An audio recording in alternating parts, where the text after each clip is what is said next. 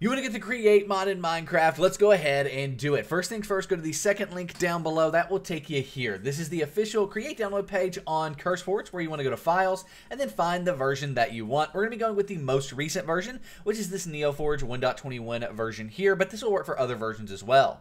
Click the three dots next to this version and click download file, and the download will begin after a few seconds. As you can see here, you will need to keep or save the file. We'll also need to download NeoForge. NeoForge is the mod loader that is required for create to work in game. It basically links Minecraft to the create mod. This is of course linked down below. Scroll down, click download NeoForge, takes you to here where you want to go ahead and make sure you selected the right version, which in our case is actually going to be 1.21.1, and then click here to download the installer. That will then open up where we need to save the file and the download will begin. While NeoForge is downloading, how about a quick message from our hosting provider, SimpleGameHosting. Go to the first link in the description down below to start your very own 24-hour DDoS protected Minecraft server where you can easily add the create mod and enjoy the create mod with your friends. You can also add other mods and one-click install hundreds of mod packs. There's even expert live chat support there to help you along the way. So check out SimpleGameHosting at the first link in the description down below. The breakdown.xyz/SGH and start your Minecraft server the simple way. Nevertheless, we can now go ahead and minimize our browser, and in our downloads folder, we will have NeoForge and the create mod. We're going to start off with NeoForge. Now you can go ahead and right click on this, click on open with, and then click Java. If for whatever reason you don't have Java here, by the way, you need to get it from the description down below. In-depth guide, basically just go here, click download, and then you want to go to the Windows version and download this installer and install Java. You may also need to run the jar fix after that. That's going to link all the jar files on your computer back to Java, making them work together. But first you'll need to get Java if you don't have it. However, we do have it, so we can right click on this, click open with and Java, and it will open up NeoForge. Luckily, it's super easy to install. Just click install client, click proceed, and you're done. Now everything is going to install.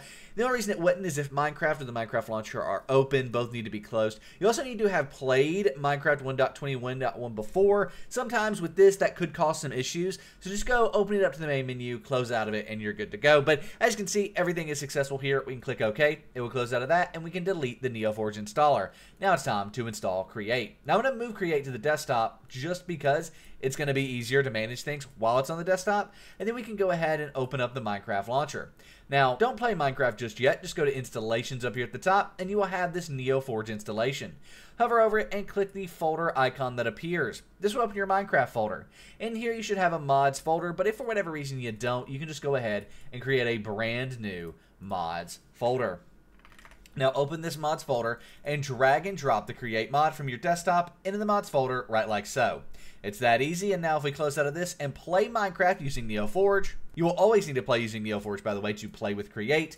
We can click play again because we're playing modded Minecraft. We had to confirm by clicking play twice there, and now NeoForge will open up with the create mod installed. Here we are in game. The first indication create's installed is this little button right here. We click on that, we can see create is set up. You can go in and configure it, the client settings, world generation settings, all the different stuff that you can change here. However, we can also go in game. I'm going to make a new world just because I want to make sure that this mod has all the control at once, and we can do create mod here, and we can go into creative just to make things easier, and we can go ahead and find the create mod here. As you can see, we have create building blocks. We also have the create different parts and things like that for building different stuff.